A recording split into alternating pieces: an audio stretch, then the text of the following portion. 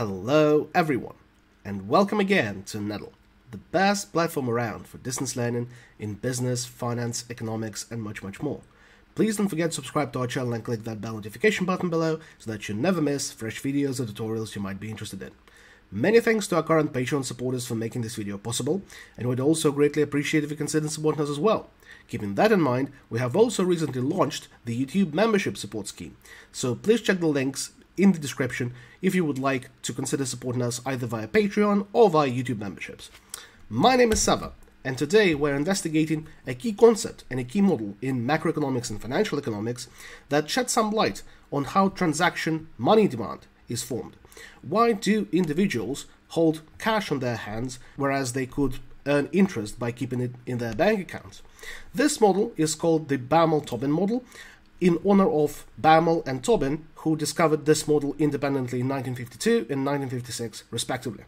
And the assumptions and the concept of the model are beautifully simple. Imagine an individual who earns continuously throughout the year some fixed income. For example, let's assume our individual makes $50,000 a year, and by default their salary is continuously being received on their savings account, and the savings account has some interest rate that the bank provides on the average remainder of money on their account. So the bank calculates how much money on average is there throughout the year on the account and charges some interest rate that the holder of the account, so our individual, benefits from. And let's assume that interest rate is 5%, quite high by modern standards, but whatever. And the individual cannot directly spend the money from their bank account. They have to either go to the ATM and retrieve the money that way, withdraw the money that way, or go to the bank's branch and withdraw the money at the teller counter. And that's quite outdated of an assumption, you might think, but if we consider that not to be a bank account, but for example, an account at a retail trading app, and that is not an interest rate but some expected rate of return on their investment, and they do not withdraw cash from the bank, but they rather withdraw the money from their retail trading app onto their bank account, that makes it much more realistic, given the fact that many retail trading apps do charge fixed withdrawal rates for whatever amount you wish to withdraw. And let's assume that our withdrawal fee is $2, which is quite low compared to the income of our individual. However, it can accumulate quite a lot if you decide to go to your bank or withdraw money from your retail app, as we discussed, quite frequently during the year. And the idea is to calculate what is the optimal number of withdrawals or trips to the bank, as they are called in the original 1950s formulation of the model, that an individual would like to do to maximize their gain or minimize their costs. And to understand what the costs are and what is the trade-off in this model, we have to consider some baseline scenario. So let's assume that the individual goes to the bank or withdraws cash very infrequently, very rarely, for example, only twice a year. That would mean that they have got, on average, quite a lot of cash on their hands throughout the year. They withdraw it twice a year, so they withdraw 25 grand at the start of January and at the start of July, as can be seen with this visualization over here. And they pay quite a small amount in fees. They only pay 2 times 2, $4 in fees.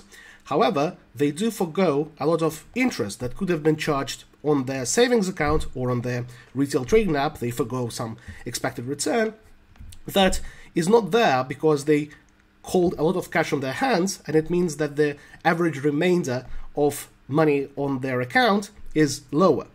And to figure it out, we can simply consider the following. As our salary is charged or received continuously, then the average holding of cash in hands and the average remainder of cash at the account should sum up to our annual income. And it means that if we calculate the average cash holding that our individual has, then we can simply calculate the foregone interest by multiplying the interest rate we would have received onto this average cash holding.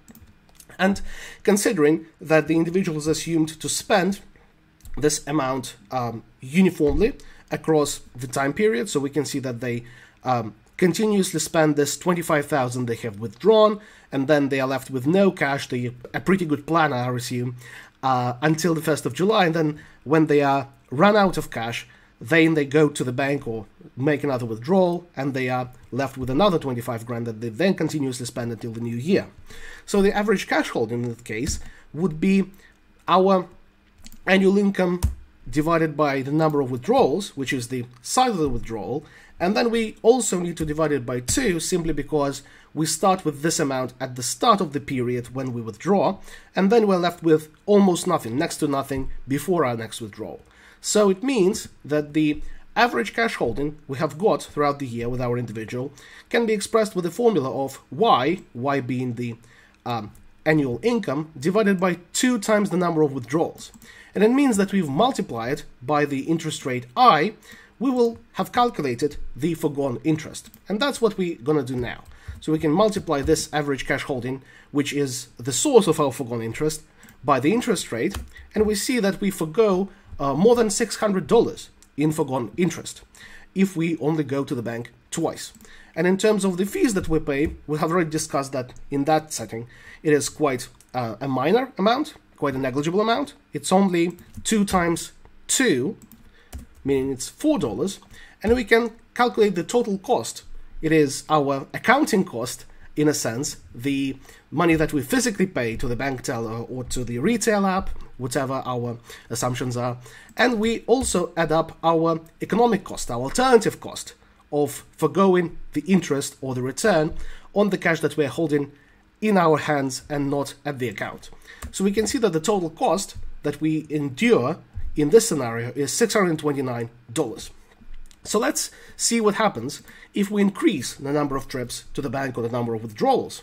So if we go to the bank 3 times instead of twice, our foregone interest plummets significantly, and the fees that we pay increases somewhat.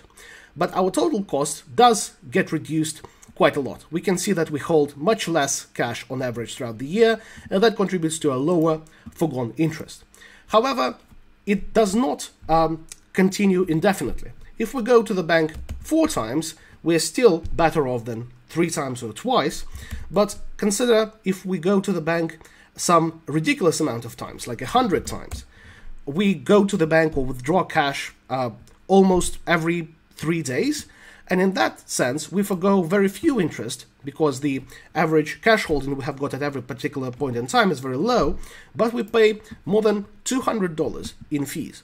And it's easy to envision that if we go to the bank every single day, 365 times in a year of 2021, there are 365 days in that particular year, we pay more in fees than we would have lost from both sources if we go to the bank twice.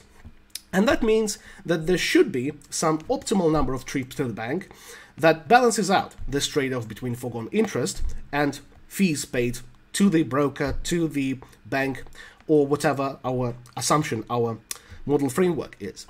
And to elaborate on that, to formalize this, we can specify the function of our total costs, which is a sum of our foregone interest that we have discussed to be equal to our average cash holding, which is y divided by 2n, again y being the annual income and n being the number of withdrawals, multiplied by the interest rate I.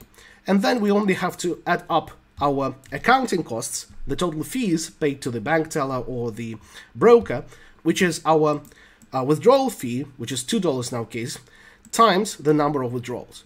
And this would be our cost function that we seek to minimize. We seek to vary n, so this function is as low as we can make it. And here we can simply calculate the first derivative of this particular function f with respect to n, and that is quite an easy task. Well, the derivative of cn with respect to n would simply be c, as it's a linear function. We can just get the constant here, and n gets reduced to 1. Here, the second component of our function also is pretty easy to differentiate.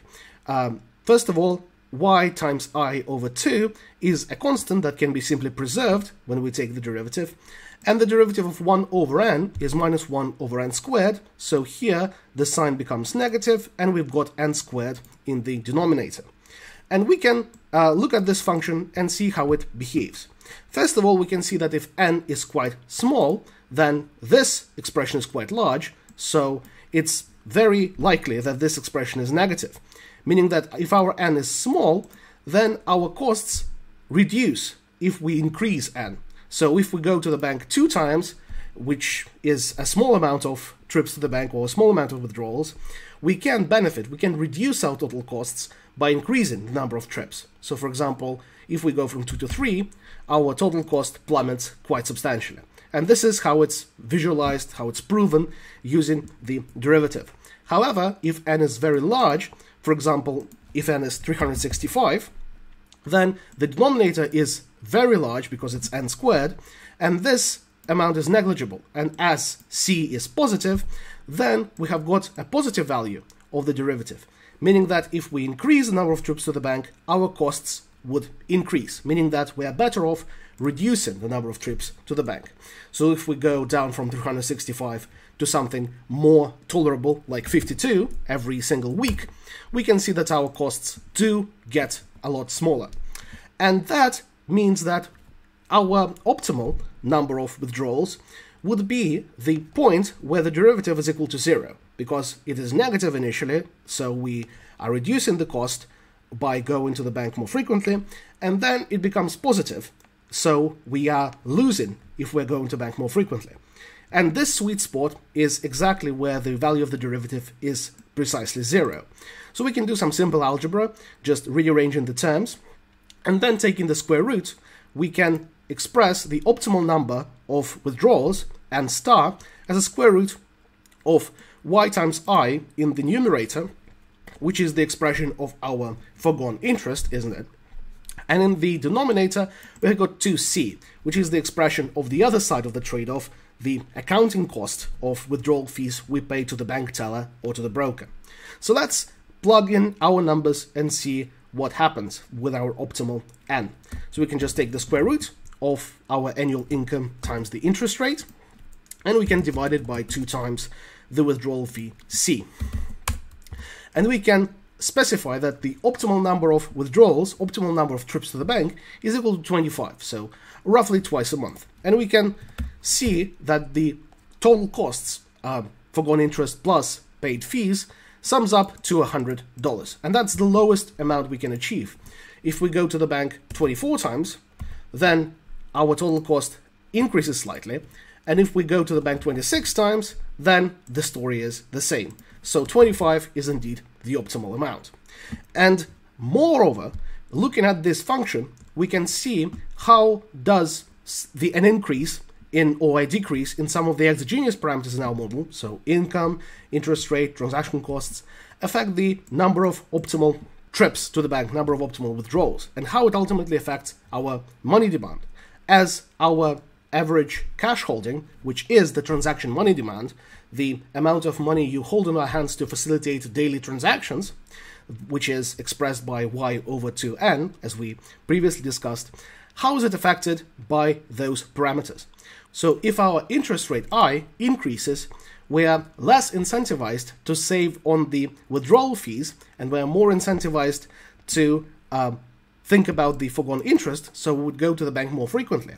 So for example, if our interest rate increases to something tremendous like 20%, we will go to the bank 50 times as an optimal amount. And we can see that here it's indeed the case. That's where our total cost is the lowest.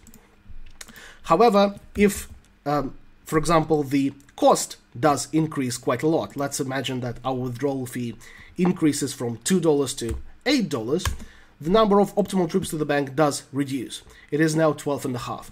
And, well, what to do with this 12.5? You cannot go to the bank half a time, isn't it? You cannot withdraw half a time.